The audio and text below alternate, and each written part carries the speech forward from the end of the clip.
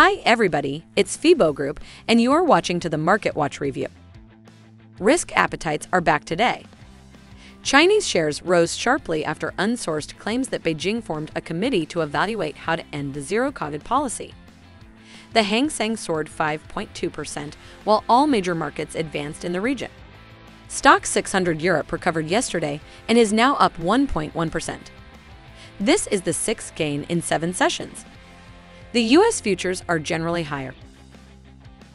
The dollar is generally lower. G10 currencies are up by at least 0.5%. Gold is returning to $1,650 from $1,633 thanks to lower rates and a more flexible dollar. After falling almost 3% in the previous 2 sessions, December WTI is now up 1.25%. Asian Pacific market.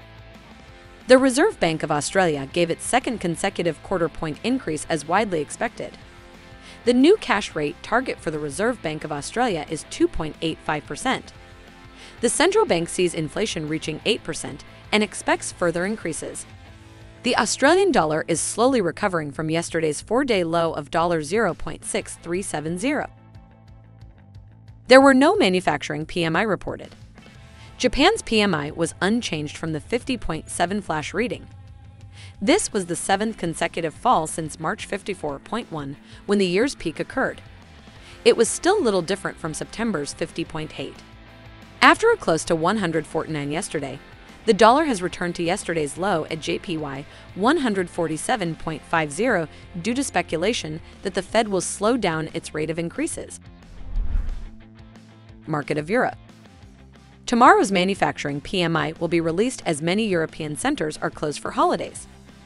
Although the final reading for the UK was slightly higher than the flash estimate at 46.2, it is still the lowest since May 2020. As it works to reduce its balance sheet, the Bank of England auctions £750 million of short-term maturities. The Bank of England sells the bonds at a cheaper price than when they were bought. Today's euro trades with a stronger bias, but is still within yesterday's range. Yesterday's sterling fell to $1.1460, a 3-day low. Sterling recovered to $1.1550 after early Asia-Pacific turnover. Market of America. The U.S. economic calendar may be full, but there might not be much to learn.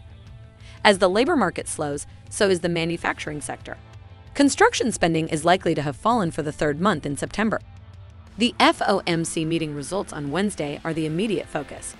It is almost universally expected that the Fed will announce the 4th consecutive 75 BP increase. The U.S. dollar traded at almost CAD 1.3540 and was close to its pre-weekend lowest of 1.3525. The European morning saw the downtrend slow. That's all for me. Closely monitor the news background and be prepared for all the surprises of the market.